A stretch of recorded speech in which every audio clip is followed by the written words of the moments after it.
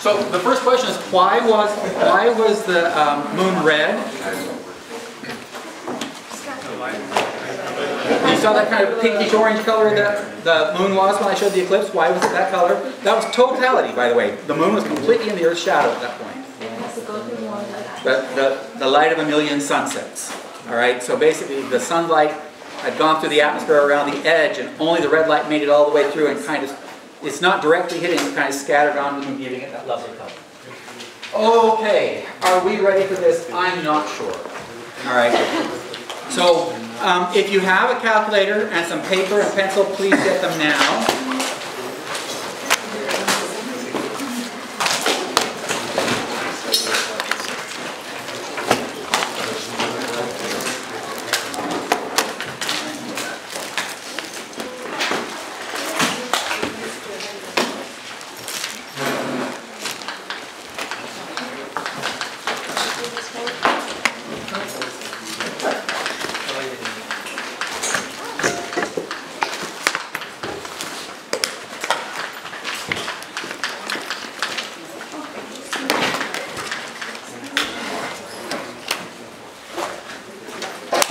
Alright, so what I want to do is I want to begin by practicing a couple of simple things.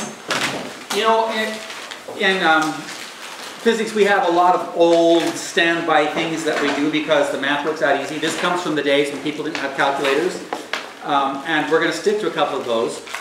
What I'm going to do is, we're going to start here. I have a rocket which I will make 1,000 meters long, which by the way is a really long rocket. But this is to make our lives easy. So I've got a rocket that's about 1,000 meters long, and I'm standing here on the Earth watching this thing fly by, and I see it flying by at a speed of 0.8 c. Find gamma. All right, this is a rigged number, so you'll know you've got the right gamma if it turns out to be a pretty simple answer. So you don't need to know anything other than just, that's my V. By the way, if you were choosing, which of these would be the S frame?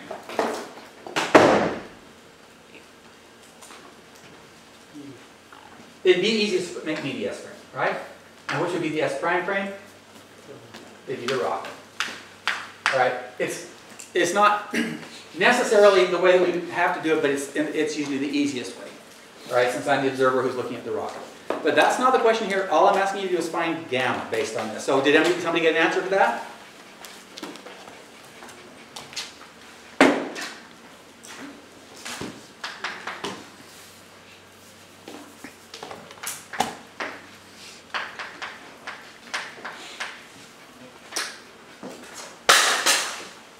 You don't have to throw things on the floor yet. It's not frustrating compared nearly as it will be in a little while. Then you can throw things on the floor.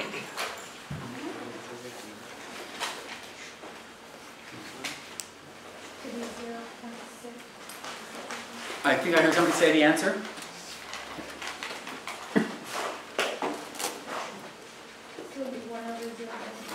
Or if we actually take that into fraction form, 10/6, right? So everybody, did you get that? Or haven't you got it? What'd you get? Oh, okay, so we're good. So guys, is anybody having troubles figuring this out or knowing what to do? That's the thing. And look, honesty is really going to help here, because if you don't tell me, I'm going to assume that part's nailed, I'm going to move on, and then you'll be really confused by the end. Sure. So what we're going to do is gamma is equal to 1 over the square root of 1 minus v squared over c squared. But if v is 0.8 c, then v over c is 0.8. Right? And so 0.8 squared is 0.64. Does that make sense? Right? So I have 0.8 c over c, that's v over c, beta is equal to this. And when the c's cancel, I have 0.8. But I need to square it, so when I take the square of that, 0.8 squares to be 0.64. So I get 1 minus 0.64. What does that equal? 0.36. Alright? So it's equal to 1 over the square root of 0.36. But what is the square root of 0.36? 0.6. All right, so it equals 1 over 0.6, which is the same thing as saying, I'll do it this way, equals 1 over 6/10 is equal to 10 over 6. All right, so basically I'm trying to show you this is a rigged one. All right, so 10/6 may not seem easy to you, but trust me, mostly gamma is an undecipherable mess of digits. But this number works out nice and tight. And by the way, reflectively, if it had been 0.6e, it works out to be 10/8 because of the nature of them. So they just go in opposite directions. Okay, so let's do this. When I say that the rocket ship is 1,000 meters, and I'm going like this, what have I given you?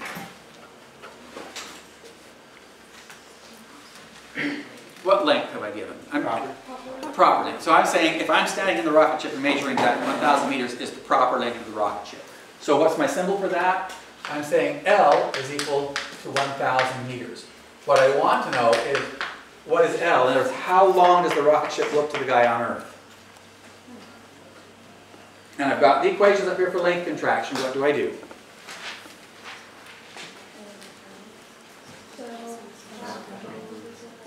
So the L, by what I've got over there, is equal to 1,000 meters divided by gamma, which is 10/6. If you ever divide by a fraction, what do? Invert and multiply. So it's 1,000 times 6/10. That should be pretty simple. How many times does 10 go into 1,000? All right, so we get 600 meters.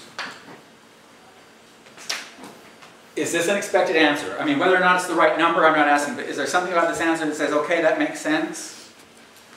What about it makes sense? It got smaller. It got smaller. That's exactly where I wanted to go. It got smaller because what I know is the proper length is always the largest length. All right? I know the proper length is always the largest length. So, if I were to instead say that I have a rocket that's 400 meters and it's traveling at a speed of 0.6 c per person on the Earth, how long is it? At this point, follow what we did there. I want you to get used to just grinding these out. Again, it's a rigged number, so it's going to come out fairly easily, but I want you to figure it out.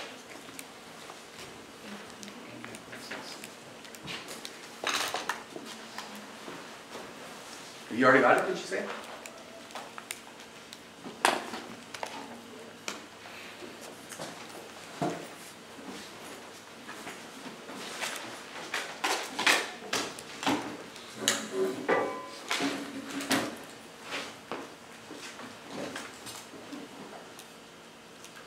What if I tell you I did it in my head a long time ago?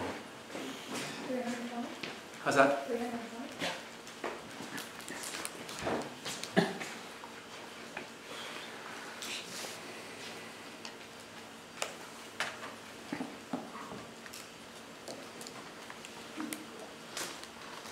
What did you get for gamma?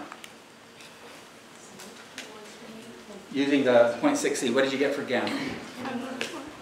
What's that? 5 over 4. All right. Or 10/8, right? 5 over 4, 10 over 8. Yep, that's the right number for gamma. And then what do you do with your gamma once you have it and you know the proper length? You divide by it. So the 5 goes into the 400, 80, and you multiply by the 4 and get your 320. I mean, if it takes you a while to get there, that's fine, but is anybody not, you need to let me know because this is going to get way more complicated in a minute. This better not be the part that throws us. Anybody have any question on this at all? Cool. All right. Done erasing, and we're about to start on another journey. What's that?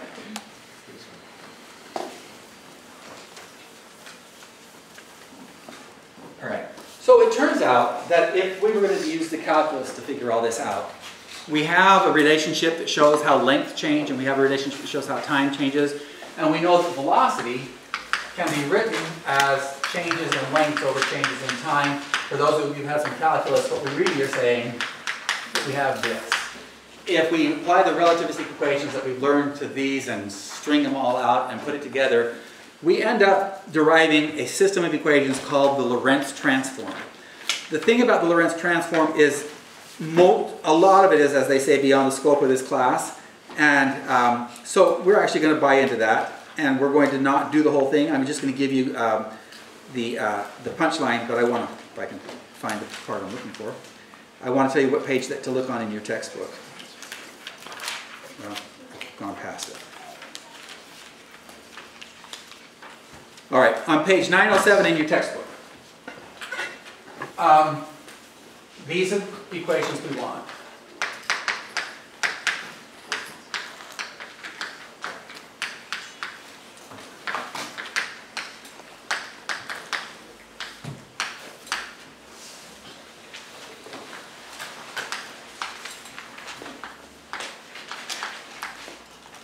Okay, so basically let's talk about what this means. When we did the transforms earlier on, remember that I was writing use of x. That was at the beginning of the chapter. Y'all do occasionally look at your notes, right? So we put use of x, there is a use of y, a use of z. We're not going to go there. So to keep this simple, we're going to just look at velocities in the x direction. So because of that, and I'm trying to match your author so I don't make too much confusion, your author drops the sub x subscript. Notice, we had stuff like,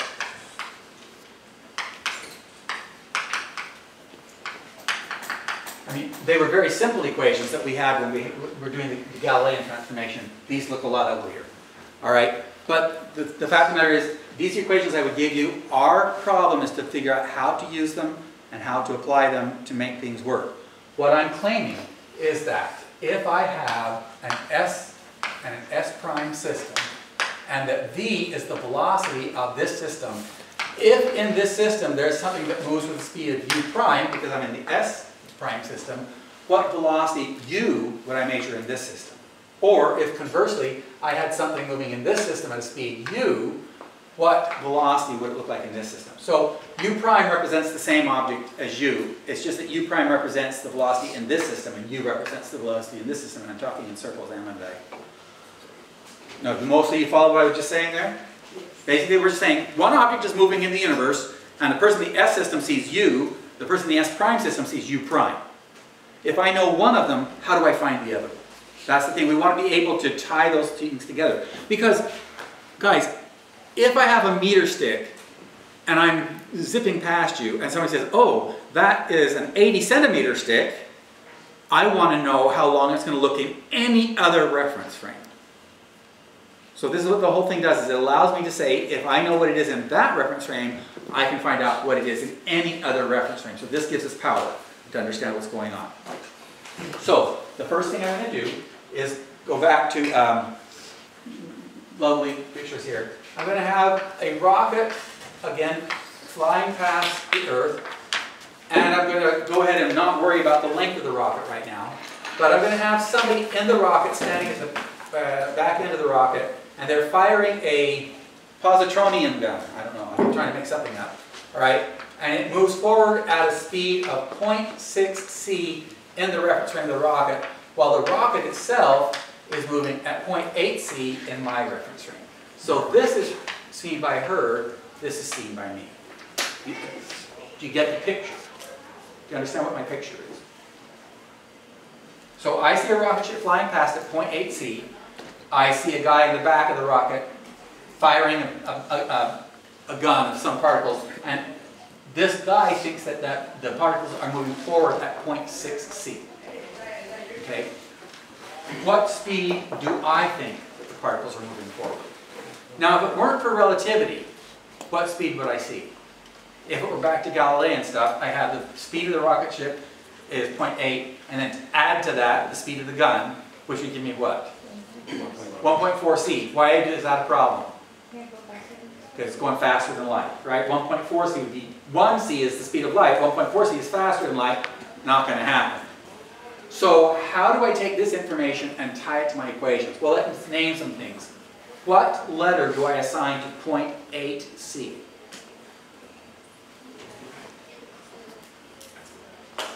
Well, I can't really do anything until I pick some frames. So I need two frames, S and S prime. Which one do you want to choose for your S frame?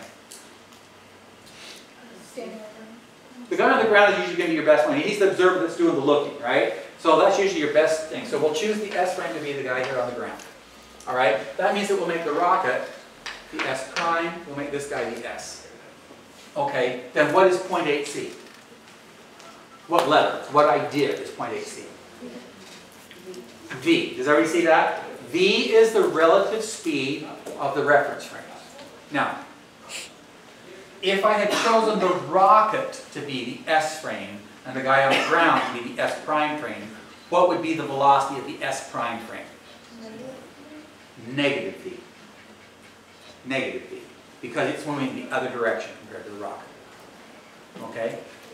So, in my equations, what is 0.6c in letter?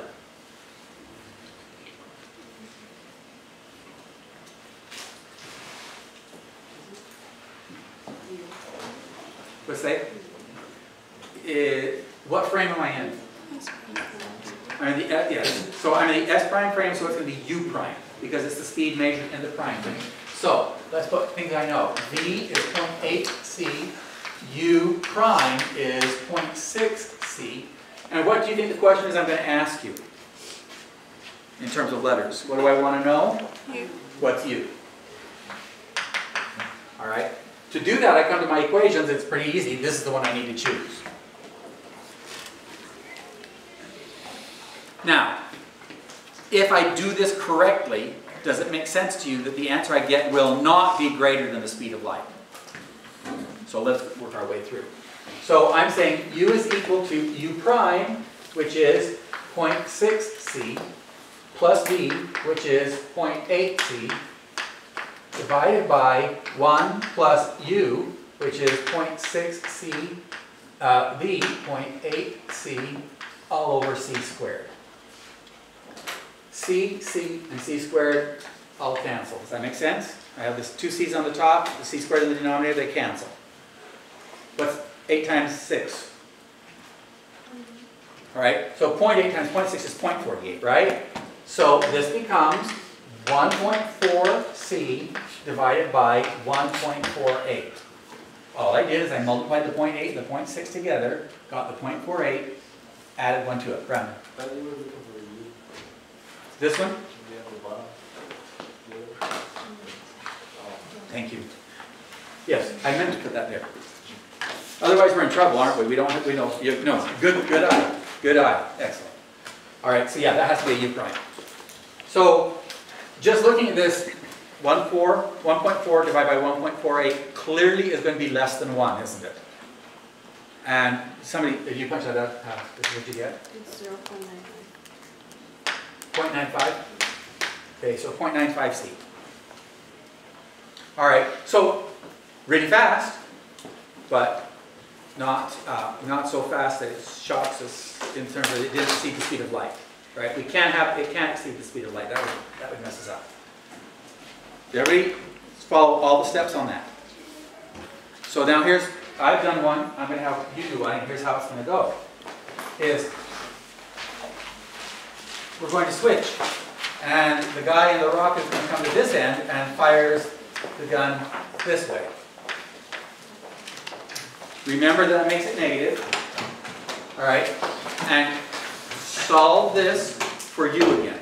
All right. So the only thing that's changed is that my U prime became negative 0.6. So go ahead and solve that.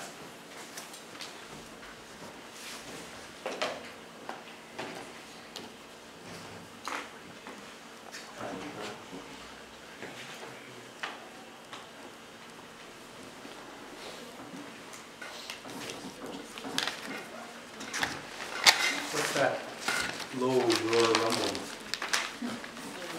Constructions. Earthquake. No.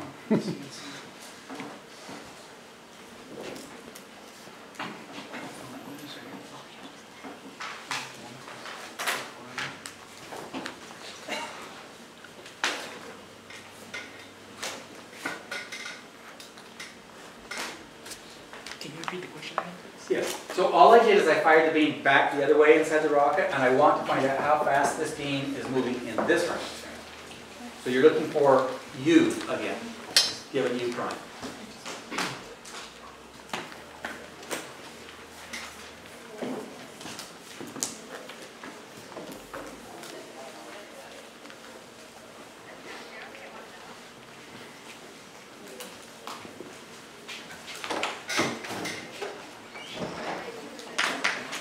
So help me write this up. What I say u is equal, what's the first thing I write?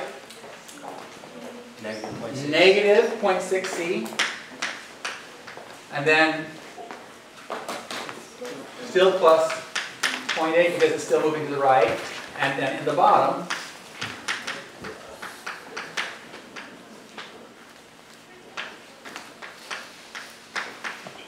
we have a negative sign again because of the first term. Right?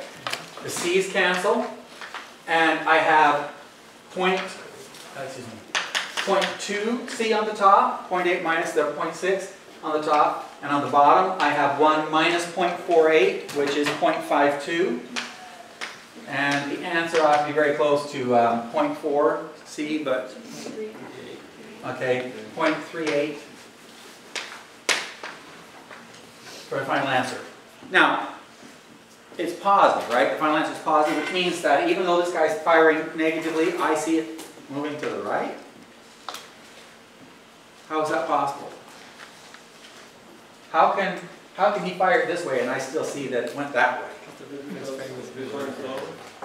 Exactly. So a way to look at this is a dumb example, but I'm full of dumb examples, all right? So you're driving down the freeway and a guy standing on the side of the freeway rolls a bowling ball, all right? And this is going to be slightly different from what we have here. Let's say that he rolls in the direction that you're moving. All right? So he rolls in the direction that you're moving. So I'm driving on the freeway, he rolls in the same direction that I go. And my problem is, because I have a brain, I look at him and I know very well that he rolled the bowling ball in the direction I'm going, so I actually see it move that direction. But if I really am a dispassionate observer, does it make sense to you that the bowling ball actually moves backwards at all points? Because do I go past the bowling ball? Yeah. So if the bowling ball isn't moving backwards, how do I get past it? So from my point of view, it has to look like it's going behind me. Even though I know the direction he rolled it, I still see it move backwards. All right? And in this case, it's the opposite of that. Even though they shoot it that way, because they're moving faster that way than they're shooting this way, it still ends up moving forward. Now, if it weren't for relativity, my answer should be what? 0.2c, right? That it should move forward at 0.2c, the difference between those two numbers, 0.8 minus 0.6. But we get 0.38c, which is significantly different. So you can't dodge the relativistic bullet here. You have to actually be sure you use these equations. Little doctoring, I know you're going to get tired of this, but see, if you get up to speed on this, then on the next test, which is the last one, you should, oh, I know this stuff, and you should roar through rather than get stuck. So all I want to do now is flip numbers. So I want this to be 0.8c and 0.6c. And resolve for your u.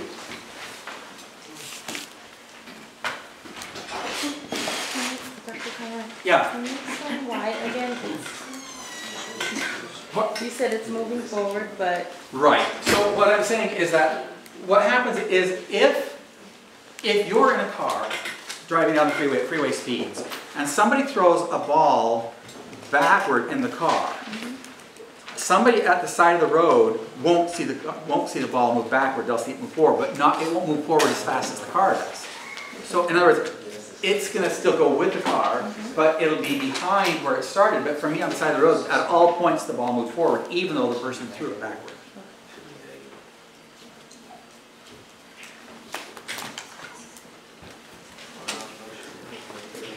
So one thing, yeah, don't get rid of the negative sign. The negative sign is essentially important here. The negative from your 0.8c. Oh, the answer is negative. Yeah, the final answer is negative. All right. So the numbers turn out to be the same. All that happened is the signs flipped, didn't they? All right. So at the end of the day, what happened? This ended up being a negative 0.38c. Wait just a minute. So you mean to tell me that this guy is going this way and firing it, and now this time it's negative, it wasn't negative before, and the answer is yes, because what happens is the beam was going faster than the actual rocket ship, so the net effect is he actually does see it go the other direction. So now, whoever throws the ball into the back seat throws faster than the car is driving, which means that I would actually see the ball move backward rather than forward. So, I mean, this is the whole idea of relativity, right? Relative to what? Is it positive or negative? The only thing is we can't simply do it without the equations. All right. So, anybody have any question on these? Because now is for the fun stuff. All right. We've been having fun all along. How can it get any more fun? Okay, so